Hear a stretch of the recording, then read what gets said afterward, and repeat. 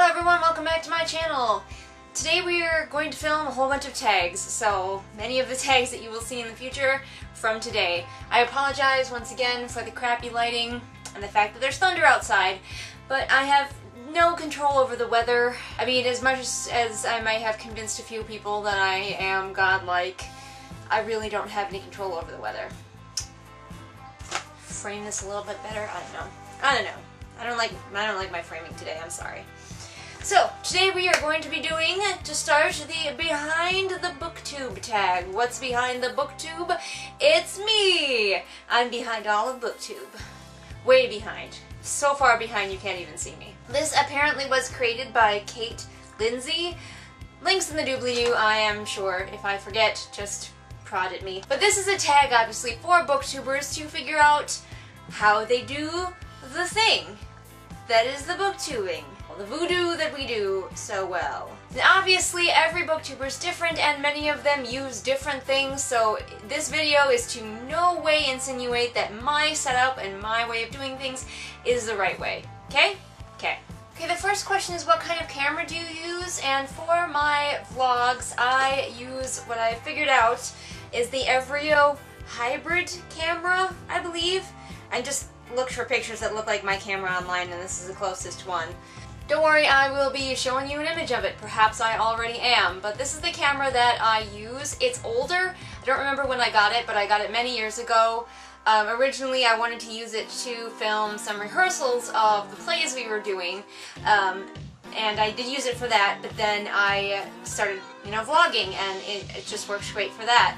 I chose this one specifically because it does have a good mic in it, so I feel like it picks up my voice pretty well and it would pick up the voices of the actors on stage pretty well. So that was originally why I chose it. But otherwise, I am really not a camera expert. I just let the camera guy at the store tell him. I was like, I want my camera to do these things, and he was like, okay, here's the camera that will do these things. But like I said, it's really old camera now. It still works though. I love it. It's my baby. Second question is, do you use any additional equipment such as lights, mics, tripods, etc.? Obviously I do use a tripod. I have one tripod which I normally use for vlogs because it's broken in such a way that it's exactly the right height for me to vlog with. And I have another tripod that is newer that I got recently, but I don't like to use it as much because it's really tall, A, and B, the foot keeps falling off, which is super annoying. So mostly I use that one when I'm filming outdoors, or I'm doing a larger project such as one of my Amtgard projects, and I want to have multiple cameras, then I will have both tripods in action. Both tripods are slightly broken in some way. If it still works, I will use it to death. And I don't use any extra lights, which is probably quite obvious. Normally I just use the light that is in my room, and ambient light from the window, which isn't happening today because of this thunderstorm. I would like to get maybe like one of those umbrella lights eventually, but I am not in a hurry. I personally don't mind videos that aren't immaculately lit and that kind of bleached Android look that some booktubers, not all, but some booktubers who use professional lights get this sort of almost uncanny valley look when they use like too much lights, and so I don't want that. So I'd rather just have me looking a little bit more natural with the crappy lights. And obviously I don't use an extra mic because I have a good one on my camera. However, if I'm doing voiceovers for Let's Plays and such, I use a Yeti mic, which I do not have a pop guard for. I need to buy one. Anyway, Cat is pushing my tripod around. Clearly the real additional equipment that I use is cats who like to reframe my shots for me by bumping my tripod. The next question is scripted or spontaneous? Well, I find that myself and a lot of other booktubers use a combination. I have a notebook, actually I've gone through a couple of notebooks by now. This is the one I'm currently using, and I write down, like say, the questions, and I draw a picture of a little horsey probably, and any information that I need for whatever I'm doing. If it's a book review, I write down all of my talking points, but I allow myself some room for improvisation. I don't memorize a script, nor do I have like a script in front of me anywhere. Number 4, how many takes do you take while filming? I film I film everything as one long take, essentially. I don't stop and start, but I do a lot of editing. As you probably noticed, there are often a lot of jump cuts. And honestly, that's because I'm lazy. I could do a lot of cuts and make it look all really perfect and polished, but I prefer to just go in and nip it up in editing because I actually really enjoy video editing. It's one of my favorite things to do, and so I much prefer to just deal with it in the editing process. Number 5, if you use music, where do you find it? The majority of my music just comes from YouTube's free music. I have had trouble in the past, which we won't speak of, with YouTube and music, so I just use their music because I know I can't go wrong with that. Right? Right, YouTube? Please? But I do like to have a little music going on under my videos for whatever reason. I just do. Number 6, how do you make your thumbnails? I usually, within my video editor, there is an option where I can like take a snapshot of whatever's on my screen. So I just go ahead and wait until I make a funny face somewhere in my video and take a snapshot of it. Which is easy because I'm really funny looking and I have a really expressive face. It's a blessing and a curse, really. And then obviously I add things to it like book covers or whatever, and I do all of that in Paint because I'm, again, really lazy. Number 7 is, what do you use to edit? What program do you use to edit? I just switched from my Sony Vegas 11, I just upgraded it to Sony Vegas Movie Studio 13.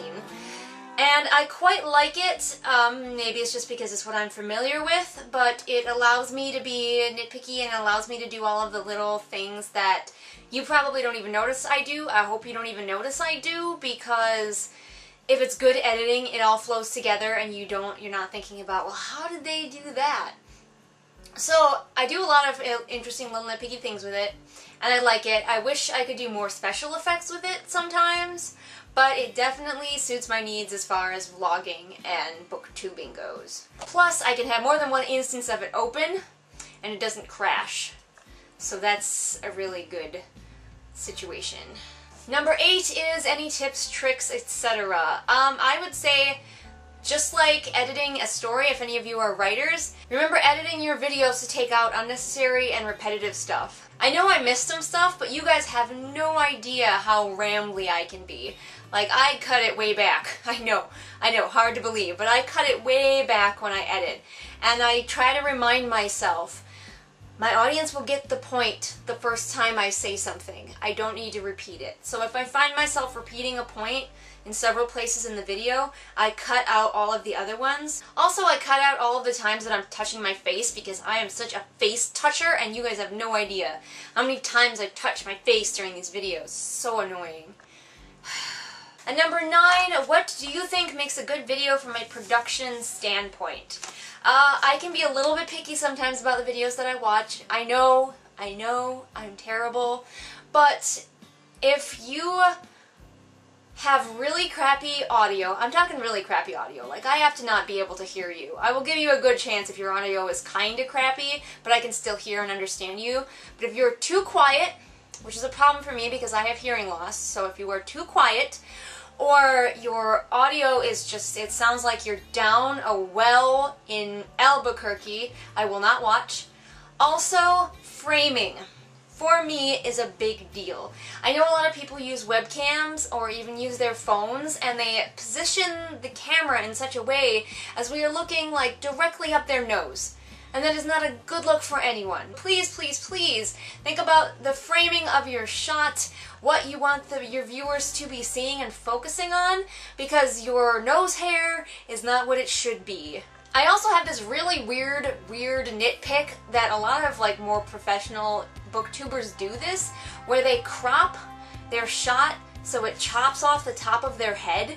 So like what I end up staring at is like their chin, throat area. I don't know why they do that. Maybe it's because they want to make sure their boobs are in the shot. I honestly, that's just speculation. I have no idea. But I do not like that. I feel like your whole head, at least, should be in your shot. I feel like. Maybe that's just me. So that was my Behind the Booktube tag. Maybe someday I'll get some good equipment and my answers will change, but until then, that's what I'm working with for right now. So, I don't really have anyone specific that I want to tag, mostly because all of the people that I watch have kind of already done this.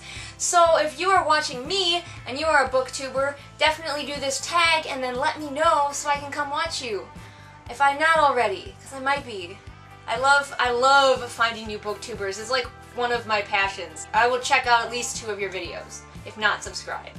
And as I always say, if you like what you see here today, like, subscribe, blah, blah, blah. But please share it with your friends. If you value anything that I have bestowed upon you in my wisdom, share it with your friends wherever. I don't make sense. I don't make sense. You probably don't want your friends to know that you watch this. I'm sorry. I'll go now. You'll see me again in this whenever you see me again. Bye.